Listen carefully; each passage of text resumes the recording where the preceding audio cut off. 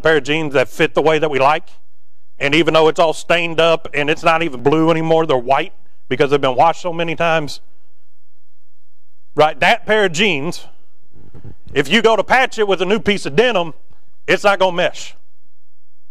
You say, well, it's made of the same stuff. Well, yeah, it's made of denim, but the new garment and the old don't agree. In fact, he goes on to say in verse number 36, if otherwise, then both the new maketh a rent. Now that rent, okay, Old Testament, they would say that somebody arose and rent their clothes. It means that they would literally tear their clothes as a sign of humility, right? Sometimes heartbrokenness before God. There's also a sign of repentance. Well, you say, well, that was them tearing. How can something new that's been put on something old to fix it, how can that cause a rent? Well, that word rent means literally to divide or to separate. When you put something new onto something old and it doesn't go together, it causes a separation. In fact, if it doesn't mesh very well, that's all that anybody's going to see. Okay, well, he goes on to say, also, he says, and the piece that was taken out of the new agreeth not with the old. In order to add the new fabric to the old, you had to destroy something that was new and was whole in order to put it on something that was old and needed patching up. But he says, the new agreeth not with the old. If you take something, just give you an example. Okay, when it comes to cars, you can change the coilovers on your suspension, but if the problem is with the hydraulics or the pneumatics, right, just changing the spring isn't going to help too much. If anything, the other three tires aren't going to have as much spring as the other one did. Right, car's going to ride funky. Doesn't agree with it. Okay? If we were to come in today and we just took out 3 pews in one section and it just didn't address it, right, it wouldn't agree. Okay, now if there was a reason for it, like if I tripped and fell on one of them and split it in half, that'd be a pretty good reason not to have it there. But there'd be chairs in, its place. But still, it agreeth not. Doesn't matter it's made of the same fabric. Doesn't matter that they could be the same color. You know the difference between worn and not worn. Okay, the world knows the difference between new and not new. And certainly the difference between new and well used. And when you try to make the two become one, it just don't work. If you were to patch a pair of blue jeans that had a new patch, that's not going to stretch the same way that the other fabric does. It's not going to wear the same way. It's not going to function the same way. You took two and you tried to make it one, and it hurts both of them more. Instead of having a new piece of fabric, and instead of having an old pair of jeans that you patch up to wear in a suitable manner, instead of having two, now you got none. Because you had to destroy this in order to make the patchwork. And then, now that you patch this up, you can't stand to look at it because it doesn't go together. Well, he goes on to say, verse number 37, and no man putteth new wine into old bottles, else the new wine will burst the bottles and be spilled, and the bottles shall perish. But new wine must be put into new bottles, and both are preserved. Now, new wine, we know nowadays we'd call that grape juice. And it probably didn't taste like Welch's, because Welch's got a whole bunch of stuff in it to make it not go bad while it's on the store shelf and then in your fridge for like 4 months. That's not natural. So, right, I don't know what their grape juice, I just know what the grape juice we got tastes like. But I do know that grape juice is fairly acidic. A lot of fruits, their juice is acidic. Lemons, oranges, right? Grapes is one of them. Okay, now it's not Coca-Cola, right? But it is acidic. If you put grape juice into what they called a wineskin, that's where they'd take a piece of leather, they would craft it not into a bottle like y'all's Yetis and the big thermoses that y'all carry around with you all the time. Not a bottle like that. Okay, it was sewn together around the edges, and it was literally a leather sack. Now, there were ways that you could cure it in order to make it rigid on the outside of it so it just wasn't a piece of leather flapping around. But when he says bottles, he's not talking about what we think about when we think of bottles. It's made out of leather. And here, back in that day, everybody knew. You got new grape juice, you want to put it into a wineskin, you got to make a new one for it. Can't reuse an old one. Because the old one, it had been paired with the wine that went into it when it was new. New wine, as we already said, it's acidic. As that wine stays in that wineskin. Okay, I've never studied out the process of how long it takes from when you squeeze it until it starts to ferment, but I know it don't happen immediately. And in that process, the grape juice eats away at the leather, and the leather sucks up some of the stuff in the grape juice. So much so that if you put new wine into the old leather, because the old leather already had some of the stuff taken out and eaten away at it by the acidity of the grape juice, the new wine, if you put it into the old one, it's thinner. It's already become dried out because the wine that was in it, it's gone. When leather gets dry, what happens? It becomes brittle, begins to crack. As long as there's grape juice in it, it's not going to dry out. But the second that it's out and you try to put more in after it's dried out, literally the grape juice will eat a hole through it. May take a day, may take a week, may take a while, but eventually that new wine, that grape juice, is going to eat right through the old bottle. And literally, if you went through all the effort, they didn't go down to Kroger and grab the grape juice. Right? They had to go inspect the vines in the vineyard. They had to throw out the bad grapes. Then they had to squish the good grapes. And they had to squish it in such a manner that, you couldn't just take it and go, all right, a little bit of grape juice. No, they were processing lots of it. Okay, hopefully they didn't do it by feet like you see in all the cartoons and the movies and the TV shows. I don't want feet juice. Okay? But they would smash it most of the time in what's called a wine press.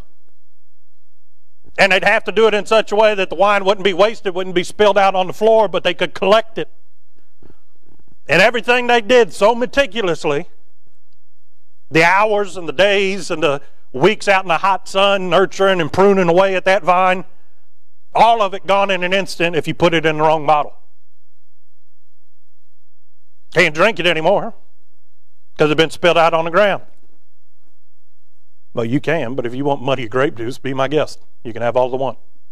I don't want none of it. So he says new wine requires new bottles. Okay, the challenge he's making, if you went through all that effort out in the vineyard, right, why wouldn't you go get new leather to put the new product into? If you didn't own the vineyard and you went to go buy it, why would you buy the stuff in the old bag? Why wouldn't you want the stuff in the new bag? Right, well, that one was cheaper. Yeah, but that one's going to last. Right, well, that one was marked down half price because he knows you're not getting out the store with, without the bag bursting on you. Well, he said that this one tasted better. Well, maybe if you can drink it. Right, but I'd take the sure thing, not the iffy thing. Okay, nowadays, it'd be the same thing as saying, you see a police car and you decide to go 100 mile an hour past him and then you're surprised when you get the speeding ticket. Duh. Right, I'm upset if that guy doesn't pull you over. Okay, I don't know. I blame them. It's their generation. Right? It's not my generation, it's their generation. But we got a bunch of idiots out there that think they can just do whatever they want with no consequences. Duh. Well, the same thing's true when it comes to your Christianity. New wine requires new bottles. All the effort you go through to labor in the Lord today, you got to craft something to put it in. Yesterday's bottle is not going to work for today. You need today's bottle. And tomorrow, you're going to need a new bottle. Well, he goes on to say, verse number 9, no man having drunk old wine straightway desireth new, for he saith, the old is better. And Brother Bob, this is one of them verses that every now and then I think about. Because in Luke's account, this is the only time we find verse number 39. In the other accounts, we find no man make new wine, put it into old bottles. We find the rent in the garment, right, because you tried to put old and new together. But Luke's the only one that we find no man also having drunk old wine straightway desireth new. Well, why does he not desire the new if he's been drinking the old wine? Because he says the old is better.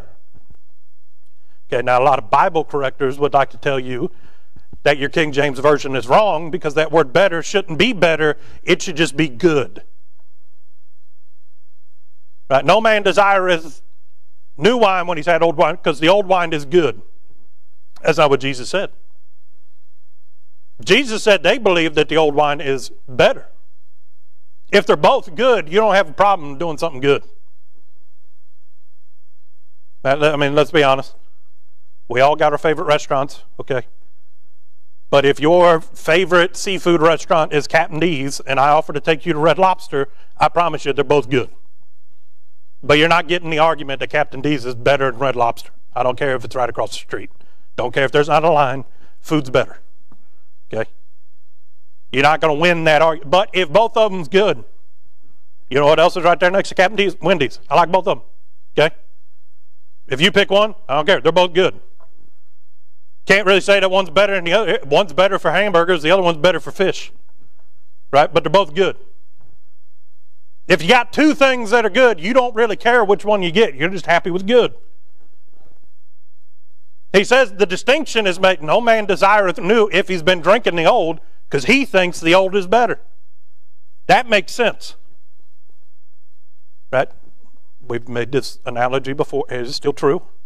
There are only 2 or 3 acceptable flavors of Pop-Tarts, and the rest of them are for a whole bunch of sugar, hyped up kids to try and get them to eat more Pop-Tarts. Brown sugar, cinnamon, strawberry, and then blueberry. That's it. Okay? That's it. Those are better. Okay? Pop-Tarts, those are better. Now, Brother Jordan, if there was another Pop-Tart, you saying you wouldn't eat it? No, I'd probably still eat it, but those are better. And I have an opinion on it. Right? When you think that something's better, you're willing to voice your opinion. I don't want that. This is better. It's not just good. This is what I want to invest in. This is what I want to spend my money on. This is what I want to live my life around because I think that this is superior to that. Good doesn't make sense, but better makes sense. Okay, well, the thing that I think about when it comes to this verse, if we go over to John chapter number 2, we find the marriage supper at Canaan. The master of the household, Jesus turned the water into wine. He said, why'd you save the best stuff for last? Because what Jesus made, he made the freshest of the new wine. Right? As if it had just been squeezed out of the grape itself. Because he does all things well. And the custom was that you would serve the best first so that everybody could, with their meal, drink the grape juice. Everybody could partake of the best.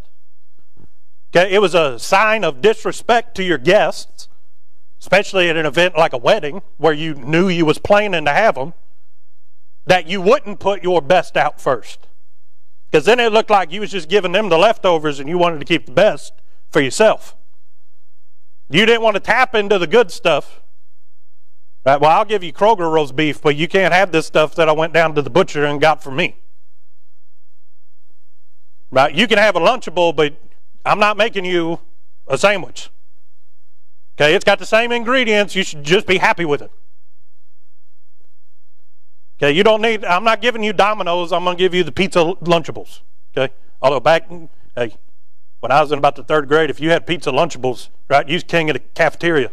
Everybody wanted to trade with you. Okay? But the analogy, in fact, what the bridegroom says at the marriage of Cana, why did you save the best for last? There was something distinct about new wine. Yeah, it was a little bit more acidic, but it had flavor. The Apostle Paul said that, it's good to take a little bit of wine for an upset stomach. Right? There are health properties to new, fresh, off the vine grape juice. Right, nowadays they call them antioxidants. Okay, I still don't know much about antioxidants. I must be pro-oxidant. But they say if you got a heart problem, grape juice can help level out some of the levels in your blood of certain things. Right, there is not only just the medical, but new grape juice tastes better, tastes fresher. It's got more flavor to it. And they, all day long, they had, or marriage feasts back then could last days. Right? You invite people over and you just keep feeding them until everybody gets so fed that they just leave. So for days, maybe at this point, they just keep pouring out, well, hey, this is the best, and we ran out of the best. Well, this one still tastes pretty good. This one, if you hold your nose and don't look at what you're drinking, you can get past it. Right? And they would get all the way up to where it started to ferment, because once it started to ferment, they'd throw it out. It had gone bad. So it doesn't make sense to me, Brother Ron, especially with Jesus making water and wine. And I promise you it tasted like the best grape juice in the world, because as far as I know, it's the only grape juice that Jesus ever made by his word and his commandments. Okay? He made all the grapes, but that he made the grape juice. Okay? It tasted better than anything. But we do know that new wine tastes better than week-old wine.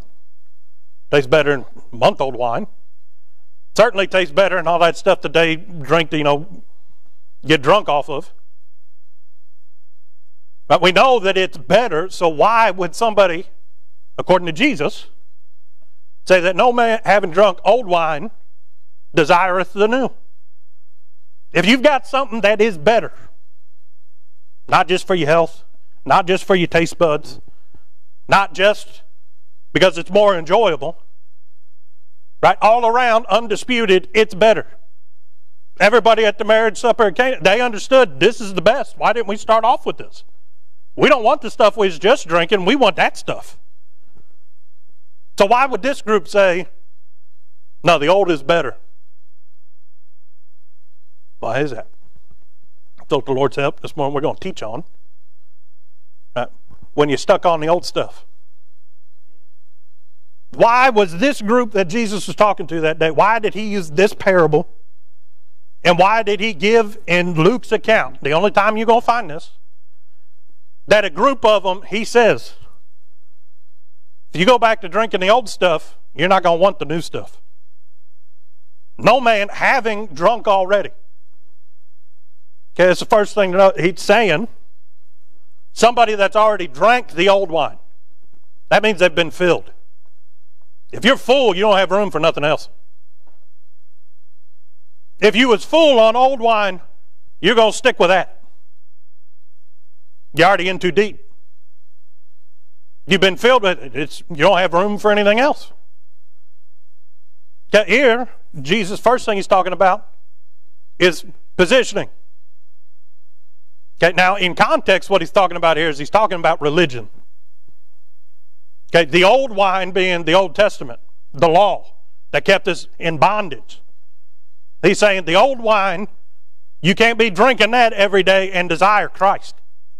Because the law was meant to show you that Christ was coming one day and that you needed a Savior. But in order to accept Christ, you have to admit that Christ is the one that fulfilled the law. You can't do it. You've got to put the old grape juice away. Now, are you saying that the Old Testament was bad, Brother Joe? No. It had a time and a place. That was the dispensation of the law. The Apostle Paul tells us that the law was given to us as our schoolmaster. We was just at the Canaan wedding feast. We was drinking the best that we could get our hands on. But when the good stuff came around, everybody then rejected the old stuff. They said, no, that's the best. Right? The law pointed to Christ, and now he's come. We're done with the old stuff. But here he had the Pharisees, the Sadducees, the scribes. All they were focused on was the old wine. He's talking about preference. What did the Pharisees like? They liked the law because they could keep people under their thumb with the law. They could make themselves appear holy under the law. But what was the new wine? If the Son sets you free, you free indeed. The new law, right, the perfect law of liberty, was that he fulfilled the law so we don't have to. We're robed in his righteousness. I didn't have to earn a thing. All I had to do was have enough common sense to use that measure of faith that he gave me and believe on him after he did all the work and gave all the proof that he was who he said he was. The only thing that I was involved in my salvation was deciding to get saved. He took care of the rest. That's a lot better than waking up every day and having to go slay a calf or a goat or a sheep. Take it all the way up to the top of a mountain where you built an altar, stay there until it's consumed by the fire. All of that was pointing to that one day the Lamb of God would come. But when it comes to present, now practically, in your spirituality, old wine, you know what that is? That's the old man. That's the old ways. If you're full of the world, you don't want none of Jesus. Man cannot have two masters, love one and hate the other.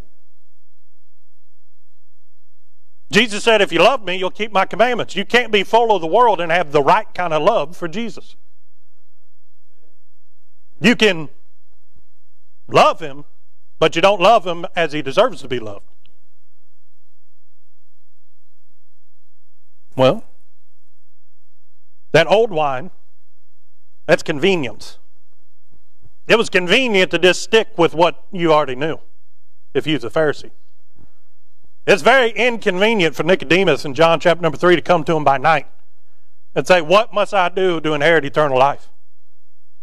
And in John 3:3, he tells him, ye must be born again. And that wasn't convenient. He's a little confused with that. How can a man that is old enter into his mother's womb? He says, nope, you've been born of the flesh. You need to be born of the Spirit. And in the rest of that chapter, it's Nicodemus rejecting everything that he has brought up in. Everything that every day he woke up and lived by what he had been taught to a T, or else they'd have gone out and stoned him. And he rejected it all. To come down there and say, what's this new wine? It's no mystery. Jesus said, taste and see that the Lord is good. But if you're convinced that what you got is the best, you're not going to try something new. There's a lot of Christians that took a drink just enough for them to get salvation. There's some got enough of a drink to get baptized, become a member of a church. Some only got enough of a drink that they make it on Christmas and Easter every year. But others got enough to where they'll come on Sundays, but only one of the services. Some got enough that they don't need to come to Sunday school no more. Well, what do you say? You saying that you know everything, Brother Joe? No. But by His grace, I know more today than I did yesterday. Same way you ought to. If your old wine is as I've studied enough, you're not going to study no more. If what you got yesterday satisfied you to the point that you think you don't need any more from God, you're not going to want the new stuff. And see, here's the thing. All that stuff out in the world, we can say, hey, if by God's grace you was raised in a Christian home, you had parents that raised you in the nurture and admonition of the Lord, and you weren't exposed to the things of the world, that doesn't mean that what's out in the world is new wine to you. You know what's out in the world? Sin. You know what we was born into? Sin. You know what we was conceived into? Sin. You know what we were before we got saved? Sinners. It may be a different label on the bottle, but sin is sin. And the old man knows how to sin. He's pretty good at it too. Because that part of me, that's still going back to the dust of this earth. It didn't get saved when I got saved. I got to wrestle with that every day. Well, if you were content with, well, I've lived enough as an example for Christ in my testimony, you're not going to want the new wine. You're going back to the old stuff that's in the old bottles. But first thing is, if you prefer what you've got, you can't sell somebody something they don't think that they need. They may not need it, but if you can make them think that they need it, then you can sell it to them. Okay? Now, our pastor used to be salesman. Okay, I honestly believe that he could sell a freezer to an Eskimo. Okay, guy may not need it, but by the time he got done with him, he'd have thought he needed it. Or if he came in and said, oh, I'm thinking about this, he's going to tell him all the best details about it, and the guy's going to say, well, you know, that sounds pretty good. That's better than what I got. He said, did he con people? No, he just knew how to, if you needed it, he knew which one you was going to get. Well, Jesus said it this way, the whole have no need of a physician. If you don't think you're sick, you're not going to the doctor. If you don't think that you're halt or lame, you're not going and seeking the great physician to make you whole. We are a needy people. Not because we're always walking around with our hand out, but because I'm not enough to satisfy me. I'm not enough to satisfy you. You're not enough to satisfy you.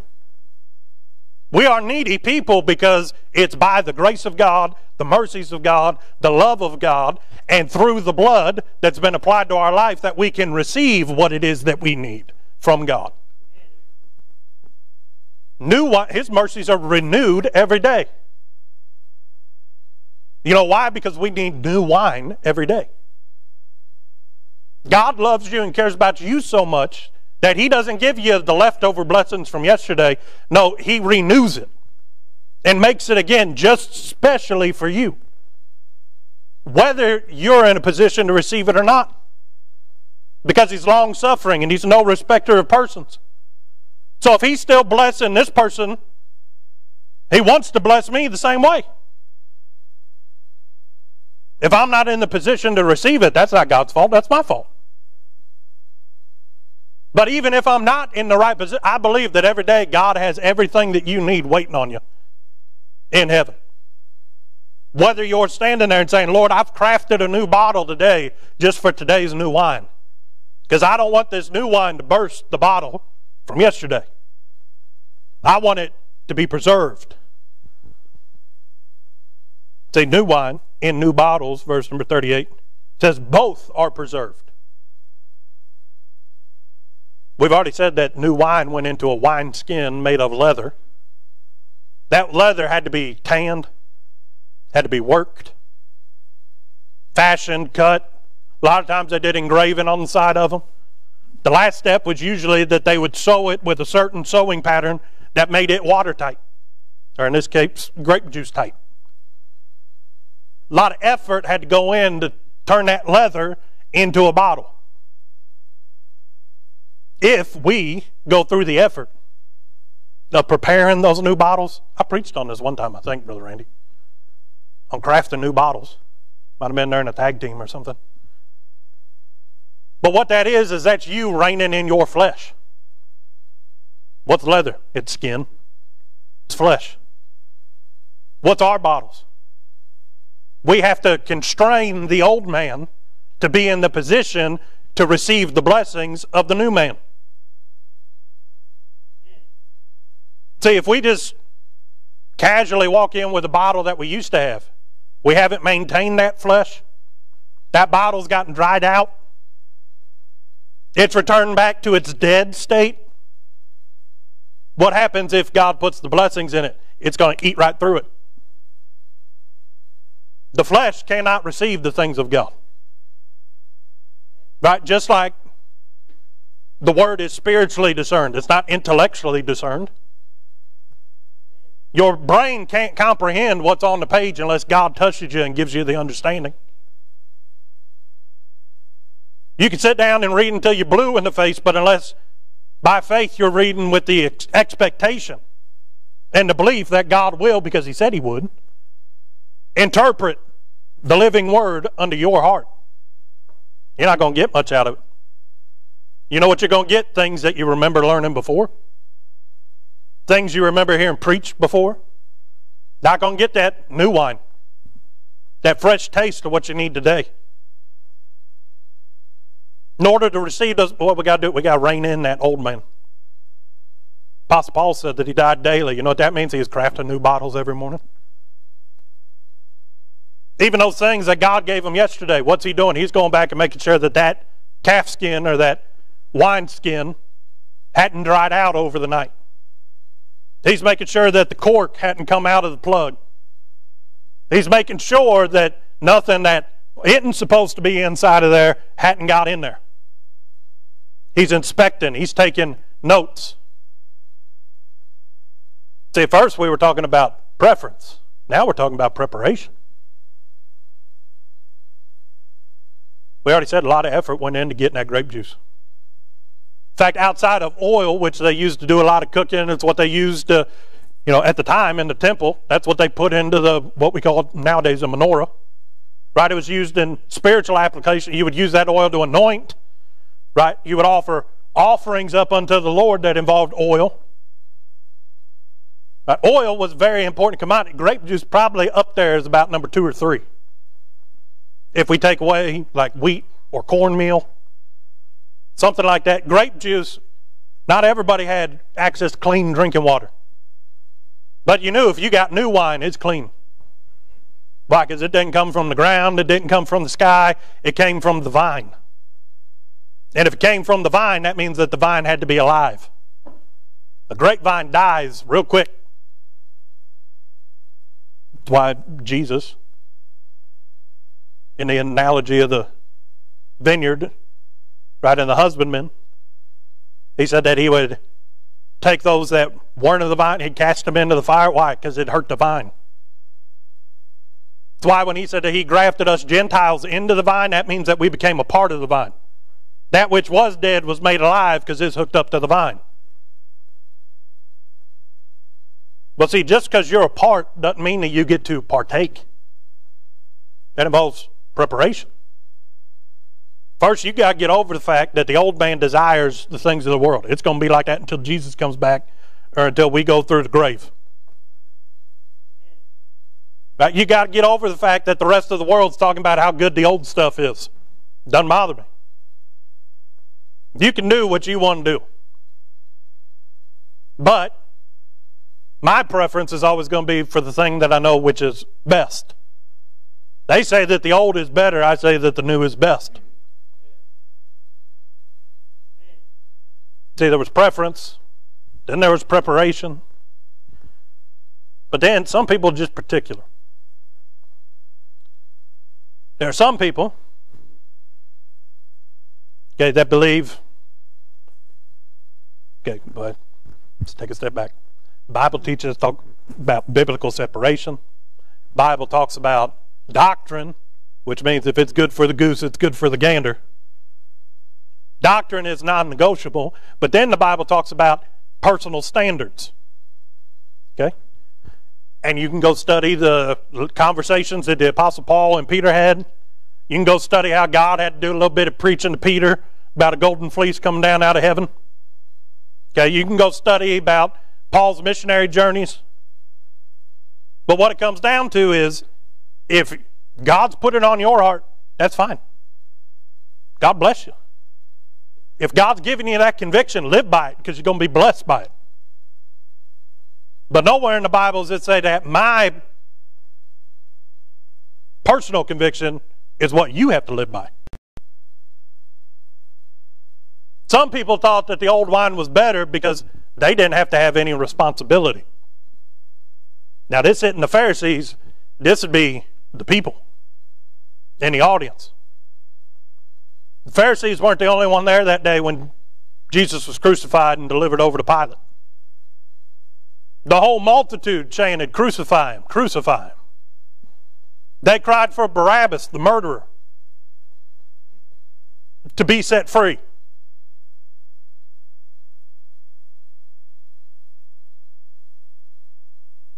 Did they prefer Barabbas? Probably. But see, they were real particular about what they expected out of themselves. They expected the Pharisees to tell them what to do. They expected the Pharisees to tell them how to do it. They expected the Pharisees to rebuke them if they did something wrong. But there's just one problem with that. In the Bible, according to God, in the New Testament, spirituality is not a top-down business. There are no CEOs. There are no managers or supervisors when it comes to your spirituality. There is you and there is God. The Pharisees were teaching a whole lot of stuff that Jesus says They were teaching the doctrine of men as the doctrine of God. That they had become blasphemers, saying that God hath said when God hath not said. Right, Brother Mike's wearing a nice white shirt today. Okay, I know of certain people, I know of certain churches that say unless I have a shirt on as white as Brother Mike's, I can't get up behind the pulpit. Show me chapter and verse on that. Also, I only made them half mad today. The shirt's like half red and half white. That's why it's pink. So we're at least half right today, Brother Ron. There's some people that back in the day, I've heard it preached on recording, that if you had wire rimmed glasses, you didn't have completely rimmed glasses, that you weren't right with God. Show me chapter and verse on that. Don't even show me. I'd have been okay, Brother Ron, if they'd have just showed me a verse where you can reasonably get that conclusion out of it for their personal conviction. Not even getting to the fact that they're teaching it like doctrine. But well, those, we would call them legalists, okay? That group of individuals, they still get crowds. Used to wonder about that, Brother Ron. Why in the world would you go listen to somebody talk about how wicked you've been all week? When really all they're doing is telling you what they expect, them to live. And then a lot of times they're hypocrites. They don't even do what they're preaching. Why in the world would you go through that? And eventually it dawned on them, it's because they've got less responsibility. In their minds, as long as they do what the preacher says, they're okay with God. But as a good rule of thumb, if he's preaching the Bible, do what he says. Okay, God gave them to the church. Why? To watch for your soul. But, on top of that, if you just do what the preacher says, you're missing out on a whole lot. Because see, the preacher didn't save you. Preacher didn't die for you. Preacher didn't give his only begotten son for you. Because at one point, that'd have been me. Because once he came along, neither one of us was the only begotten. Okay? I didn't die for you. Okay? Preacher didn't give up me to have you. You know what the preacher did? Preacher got saved just like you did. And he was counted faithful by the Lord and put into a position. But that doesn't mean that the preacher knows exactly how you need to live for the Lord. Oh, he's got doctrine. He's got examples. If you want to be counseled by him, he'll take the Bible all day long and tell you what the Bible says. But you know whose responsibility it is for you to know what God wants you to do? It's yours. That's the doctrine called soul liberty. You are responsible for living and getting your own personal convictions. You're responsible for taking the Great Commission and doing with it what God tells you to do. You're responsible for offering up prayers. Not good enough to put it on the prayer list so other people at the church will be praying. No, the Bible says that you're commanded. The Apostle Paul said that he wished men everywhere would lift up holy hands, offering up prayer, supplication, intercession, and thanksgiving. That's 4 different types of prayer, and unless you've mastered all of them, don't have an excuse to take the day off. Because Apostle Paul also inspired to write, pray without ceasing. If you get tired of one, change to another. God gave you 4. Right? But that's a personal conviction that you have to have. I can't teach on praying hard enough that it becomes important to you. I can't give you a quota on how much you got to pray every week. Can't give you a quota on how much you need to read every week. You know how much you need to read, how much God wants you to read. You know how much you need to pray, how much God wants you to pray. But so many, like the crowd, a lot of the time that Jesus was preaching to, granted, a lot of times the Pharisees would stir him up and they'd want to stone him just as much as the Pharisees did. And then the Bible says that Jesus disappeared in the midst. They just walked right past him and they didn't even see him. Why were they so upset? Because he's saying, you're responsible. You don't get to shuck this off on somebody else. You don't get to just walk in and then pay a fee in order to have everything taken care of by somebody else.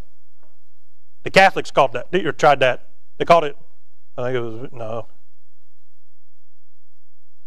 I'll think of it eventually. But they used to tell the rich people, you can live however you want to. All you got to do is pay a certain price, and we'll give you a piece of paper that says your sins are forgiven. Yes, indulgences, that's what it is. It's one of the things that Martin Luther was angriest about. But why? Because that's convenient. And they wanted the money. So if you want to give me the money, I'll tell you whatever you want to hear. Right? That hadn't changed. Bob talks about beware gainsayers. But when it comes to personal responsibility, old wine says that's somebody else's problem. Old wine says, well, God will give that burden to somebody else. Old wine says, well, I'm where God's supposed, wants me to be, where God wants me to be, where I'm supposed to be. But new wine says, well, I'm where I'm supposed to be, but am I doing what I'm supposed to be doing? You can drive all the way to vacation, but unless you go on vacation once you're there, all you're doing is sitting in a car waiting for vacation to end. You can labor all day long, but unless you go out and reap, unless you go out into the field and gather what it is you've been working on, crows are going to eat it. It's going to fall by the wayside. It's going to turn into compost real quick. It'll be trodden under the feet of men. So you think these people in this day thought that what they were drinking, that it was better. And they refused to taste what was best. They couldn't entertain the idea that God himself in the flesh was telling them that he wanted to deal with them personally. But they wanted to deal with God corporately. What did the people of Israel say? Moses, you go up the mountain. We preached on that last week. Don't let God talk to us lest we die. He's too big. He's too scary. I don't want to deal with God. You deal with God, then you come down and tell us what we need to do. All throughout Israel's history. You know who was supposed to be king over Israel? God, according to the Old Testament. But yet they desired a king because other people had kings. You know why they wanted a king? Because they wanted somebody to tell them what to do. They didn't want to be personally responsible. They didn't want to have to think about things like national security. They didn't want to think about relations with other countries. They didn't want to think about all those stuff that you think's boring in Washington, D.C., but because the church house hadn't thought about it in a long time, America's in a mess. Those things that aren't fun to talk about, sit down and figure out about what's the right thing to do, they didn't want to deal with it. They said, God, give us a king. So God did. And a lot of kings didn't have their heart for the Lord. Israel ended up in a whole lot worse shape. Started off good, and then it got bad, then it got good, then it got better, and then after Solomon, it went downhill. There were times when the king would do that which was right in the eyes of the Lord, but it's few and far in between. Because see, when you hitch your wagon to another horse, you got to go where that horse goes. They hitched their wagon to the king, and they had to go where the king went. God told you to take his yoke upon him. You know what that means? You're not hitching your wagon to the king, you're walking side by side with the king. He said his yoke was easy and his burden was light. You know what that means? He said, just walk with me and I'll take most of the load. It's too heavy for you, but I want you to come with me. I didn't buy you to leave you where you were. Come with me and we'll get to where I want you to be. Nowhere in your Bible does it say that the pastor gets to yoke up with the Lord and you get to ride in the back. That's convenient, but it's not biblical. Old wine says, well, the people down at the church house, they're responsible for how we're supposed to live. Nope, that's you. We've done run out of time. But the whole point is, if you don't want to drink the new wine, the old is better in your eyes. If you're satisfied with what you got, new's not important. But if you desire something better, New's the only thing that's going to satisfy.